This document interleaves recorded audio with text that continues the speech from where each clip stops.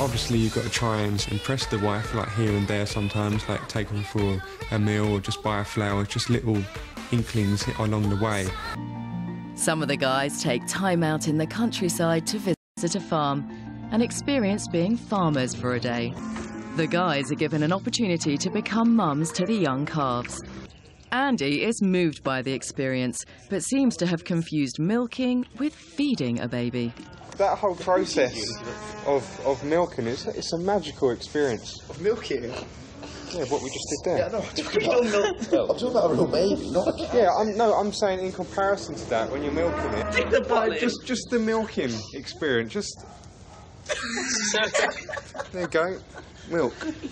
Andy, could you do me a favour? Come like 2 o'clock this morning, Vaughan woke me up, turn the lights on, it's like, Andy, I've got a girl back here, can you go into the next room? Could you go and sleep in Sean's bed?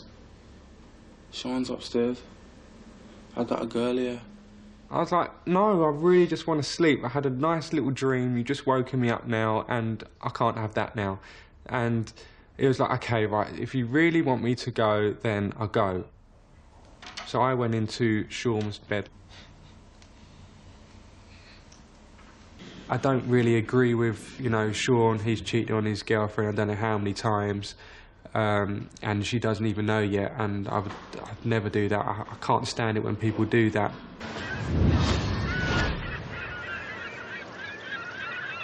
What positions did you have her in? What do you like? I like it doggy style.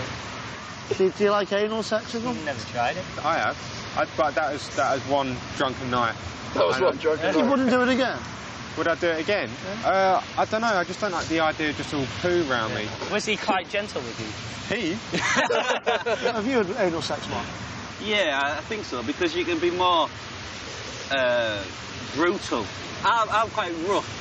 I'm very rough, actually. Yeah, but quite a lot of girls don't like it, though. They don't like the idea of... Well, yeah. Well, quite a lot of them do. They, you know, the dirty, slutty...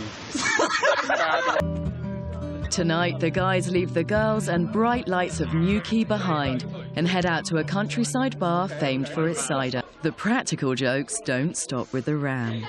Hey. That's like a real... oh my God, look at that. Oh yeah, we got to play a prank on Idris. It looks real. Okay, if you saw this, if I put this on it, would you think it's real? Dumb on Idris. Idris, it's got to be Idris, isn't it? Gotta be. Yeah. Everyone's gotta be like, oh my, how did you catch that? And then you just hold it like you're wrestling. That's not gonna happen, though. It will work. We're just all gonna crowd around it and go, oh, look at this snake. It's Idris. It will work.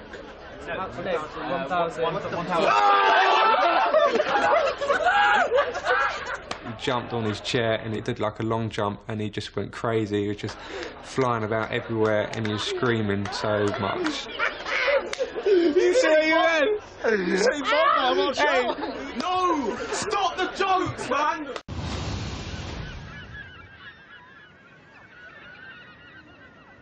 So how many people have you slept with? Couple? I'll go with around 50. Have you really? Wow. Yeah. Why are you surprised, Mark? Why are you surprised? How many have you slept with? I've slept with around, I'm not gonna lie, around 40. 7. It's not a big number, but it doesn't have to be. It's quantity. No, it's quality, not quantity. Oh, yeah. I like the way you put that. Yeah, that is true. Dom and Andy have decided it's time the other hunks learnt a few moves. So they've taken them down to the beach for a lesson. First up, modelling. Just keep it natural, you know, just walking down the street, right? And then when you walk back in the centre, you walk back down, job's done. It's time for some catwalk practice. Oh, he's nailed it. Oh, he didn't. Oh, he's giving it the wiggle.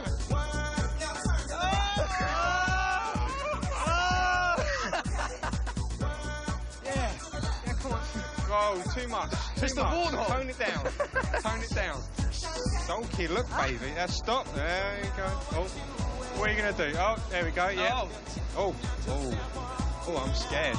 Oh, yeah, that's one for the ladies. And back down. There we go. That's a wrap. Well done, guys. Woo! Now it's Dom's turn to try and whip the boys into shape. Oh, it's like an angel, look at him. Spiralling through the desert. He's like Bambi.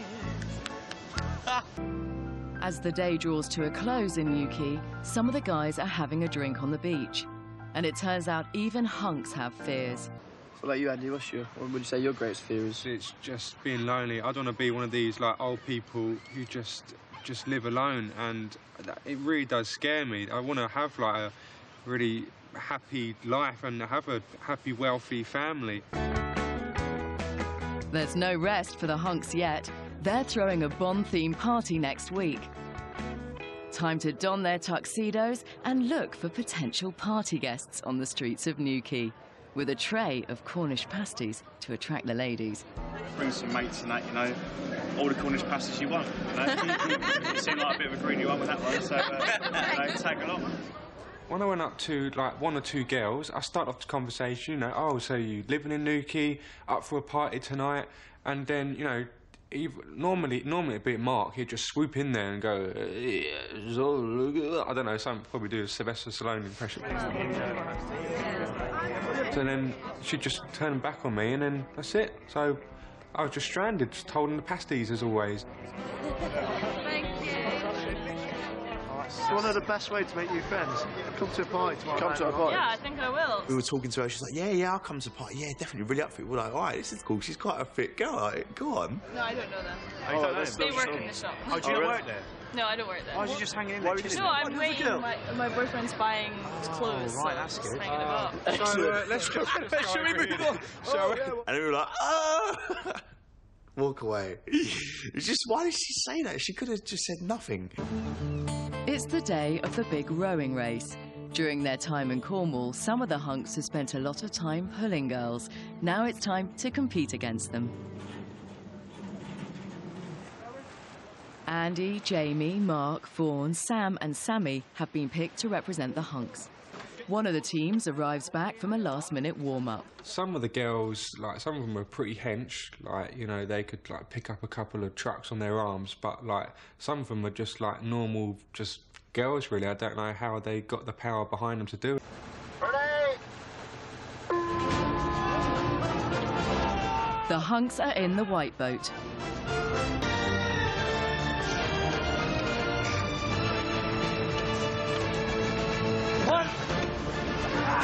Don't rush it. You'll go out to time and it'll all go to cop. It was really, really hard. Like, even after the first, like, 10 minutes, I just really just wanted to stop, but no one can stop because you're going to let the team down, so you just had to, unfortunately, just keep going. Go on, guys. You're catching up. Now, you bastard. Yeah, it was pretty much like hell. The hunks are dropped so far behind that their cox has allowed them to take a shortcut to give them a fighting chance. So for the moment, they're ahead of the ladies.